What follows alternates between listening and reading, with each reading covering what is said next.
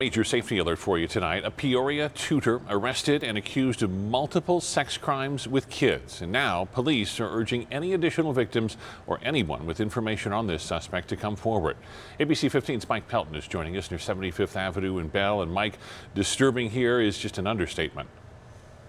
Well, the court documents are graphic and describe sexual conduct with kids. They also reveal police were able to track down the man to this hotel, and on a hard drive, they found tens of thousands of pictures and videos.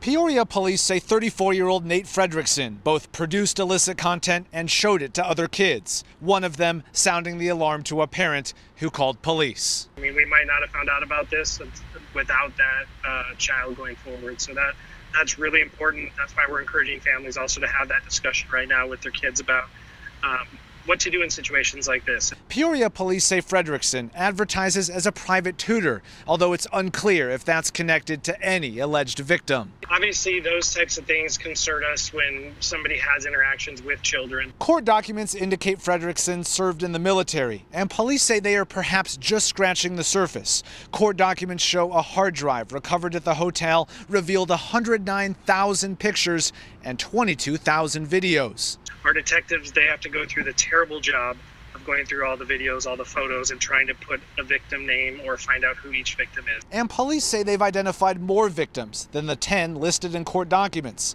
ages around 10 to 15 years old. Something that just we don't normally see. It's, you know, in the amount of victims.